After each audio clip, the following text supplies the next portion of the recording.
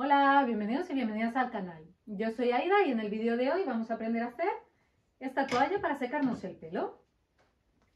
Esta es una petición de una de las suscriptoras, ¿vale? Si vosotros tenéis alguna petición o alguna duda, me lo dejáis abajo en comentarios. Os voy a enseñar a hacer el patrón, porque como además es un poco largo, igual no os resulta más incómodo imprimirlo. De esta forma ya es súper sencillo, ¿vale? Ya lo veréis. Y nada más, vamos a ello.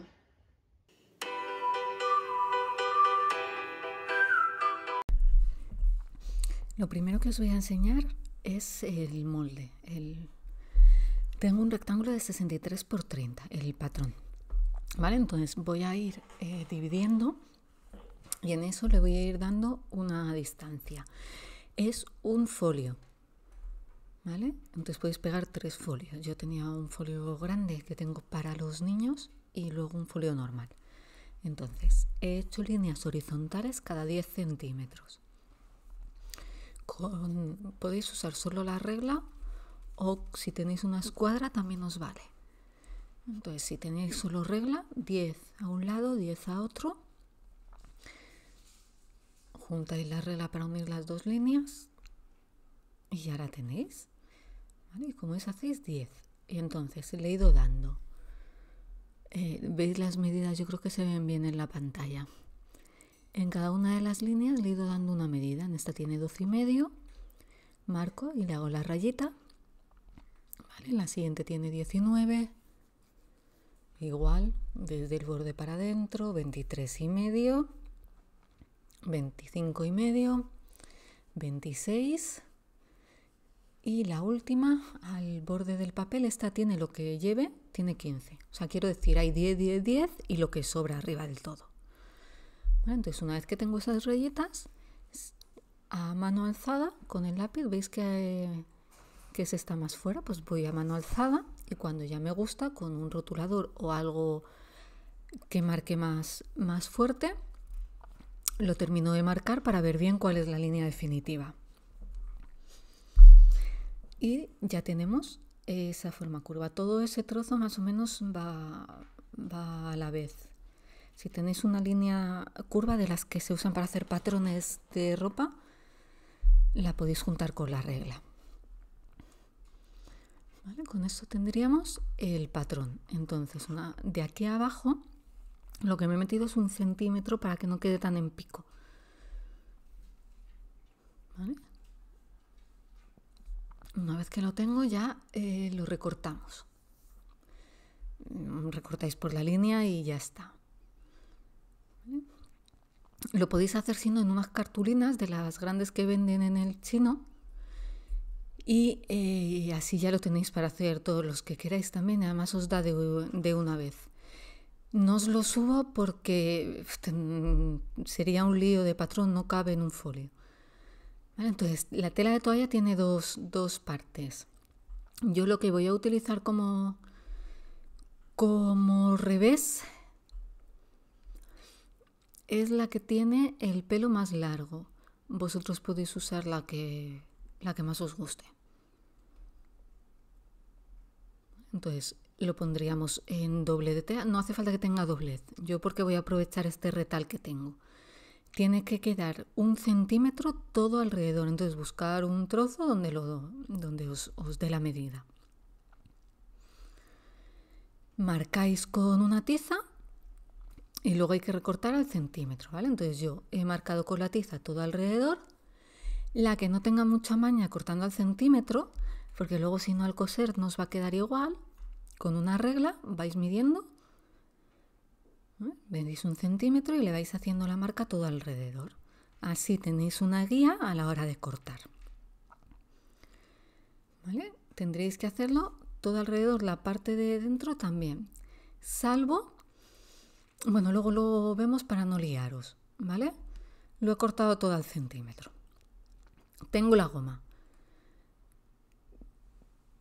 El ancho tiene que ser un poco ancha, ¿vale? Pero tampoco importa que sea demasiado.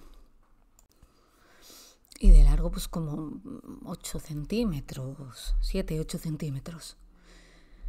¿Vale? Tienes que tener 2 centímetros de costura y luego un trocito por donde luego entre la parte de abajo de la toalla.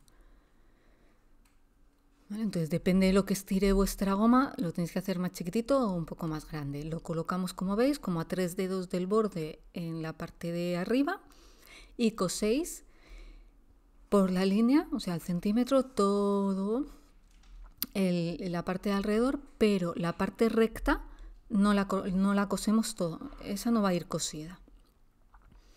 Si yo voy a pasarle la remalladora, si no podéis coser con la máquina normal y luego pasarle un zigzag o ponerle un bies, porque si no la tela de toalla suelta un montón. En la remalladora, si habéis visto, siempre hay que dejar un trozo, se cose un trozo más de donde habéis llegado. Vale, ya tengo la goma puesta en toda esta parte cosida. ¿Vale? Que queda así. Ahora lo que nos quedaría es rematar esta parte que queda abierta. Tenéis varias opciones, podéis hacer doblez de la tela y otra vez doblez, como a medio y medio centímetro más o menos, y pasarle un pespunte. ¿Vale? Eso es muy fácil, entonces yo voy a enseñaros otra forma. Recortáis por ahí, por el borde, si no directamente cuando estéis recortando, si sabéis que vais a usar el bies, la dejáis recortada por la parte recta y le vamos a poner el bies. Lo pondríamos del borde hacia adentro y le pasaríamos un pespunte todo alrededor. Ahora os enseño bien en la máquina, no voy a empezar por aquí en medio, ¿vale? Vamos a empezar por abajo por la esquina y os voy a enseñar cómo rematarla bien. ¿Veis? Empezamos por la esquina de abajo, todo al borde, llegando hasta abajo. Entonces cuando llego hasta abajo, antes de terminar de coser, ¿veis que me queda un pelín antes? Para enseñároslo. Tengo la parte de abajo ya está cosida, que habéis visto que hemos empezado desde el piquito. ¿Veis? Esta está cosida hasta el final. ¿Vale? Entonces esta lo que hacemos es doblamos y doblamos otra vez hacia adentro. Cerramos el bies. ¿Vale? Y ahora la de encima lo ponemos hasta donde llega al final y doblamos hacia adentro para que quede bien rematado. Si no lo estoy explicando bien, tenéis alguna duda, dejármelo en comentarios, ¿vale? Creo que se ve bien. Ahora terminamos ese trocito hasta el final, ¿no? Y entonces ya podríamos cerrar el bies normal, ¿no? Y quedaría rematada la esquina. Entonces ya doblamos el bies y vamos doblando y cosiéndolo al borde, ¿no? Para terminar de rematar. Es la primera costura la he hecho por dentro y la segunda por fuera. ¿Vale? Por el interior la primera, después el bies lo empezaba a poner por el interior, que no os lo había dicho. Y este sería el resultado. Bueno, habría que cortar el hilo que he dejado por ahí. Se pone en la cabeza, se enrolla y el piquito se mete por esta goma de aquí, ¿no? Para que lo sujete.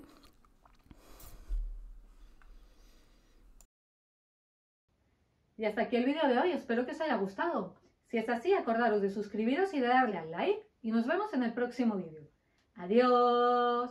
Esperad, que vienen las pantallas finales con vídeos específicos para vosotros. ¡Adiós!